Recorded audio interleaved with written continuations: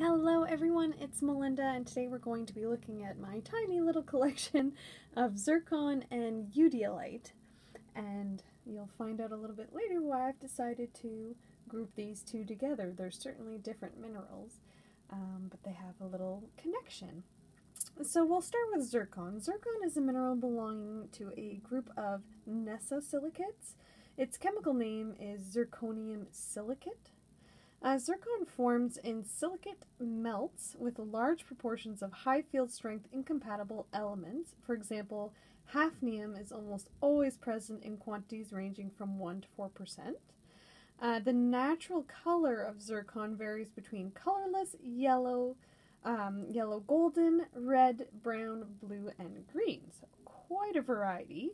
My first specimen is a zircon from Malawi, Africa, and it certainly does have a red tinge to it. So gorgeous and quite large for a zircon. So large zircons are very rare. Their average size in granite rocks is about 0.1 to 0.3 millimeters, super small. But they can also grow to sizes of several centimeters, especially in mafic pegmatites and carbonatites. Zircon is also very resistant to heat and corrosion. So because of their uranium and thorium content, some zircons undergo metamictization, connected to internal radiation damage. These processes partially disrupt the crystal structure and partly explain the high variable properties of zircon. As zircon becomes more and more modified by internal radiation damage, the density decreases, the crystal structure is compromised, and the color changes. Very interesting. Australia leads the world in zircon mining, producing 37% of the world's production. South Africa is Africa's main producer with 30% of the world's production, second after Australia. Very, very neat.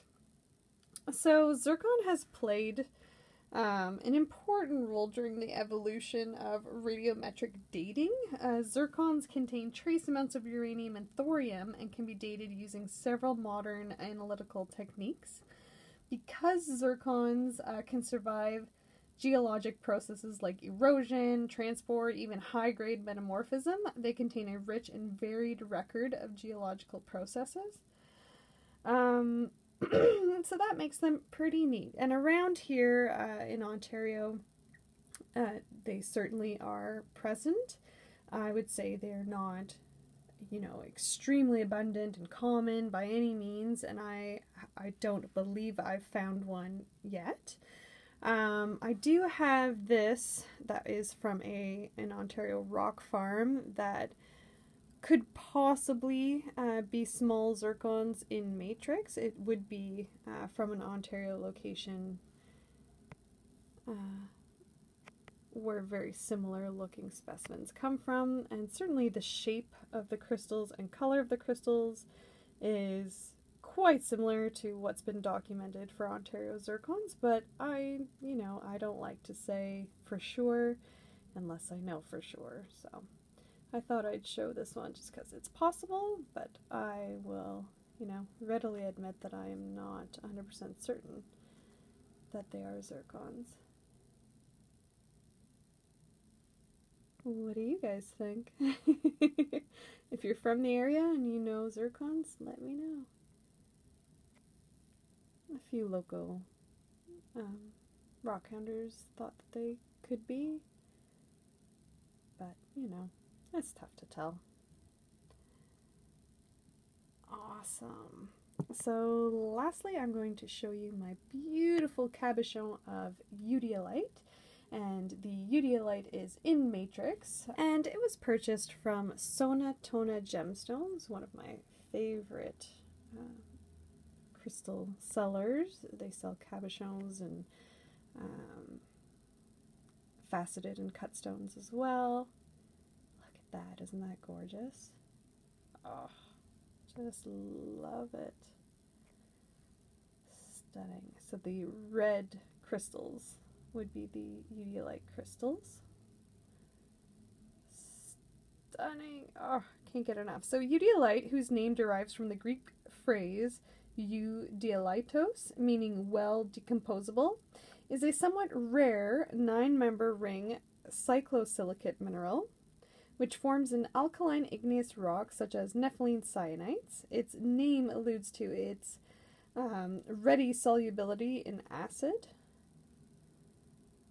well decomposed is what its name means in Greek. And again, it's because it dissolves very easily in acid.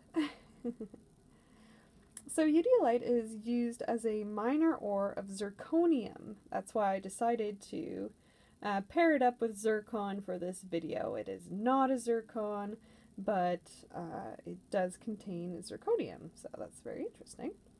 Another use of eudialyte is a minor, is as a minor gemstone, but this use is limited by its rarity, which is compounded by its poor crystal habit. So, as you can see, it is much more common to find them in matrix like this. This is very much indicative of what you'll find on the market.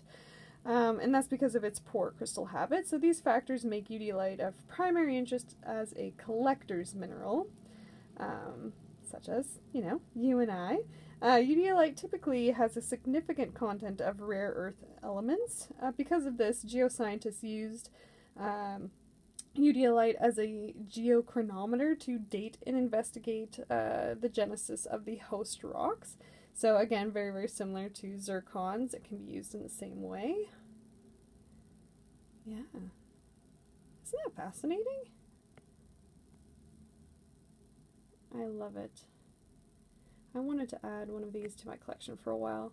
They can be, difficult to find. Love it.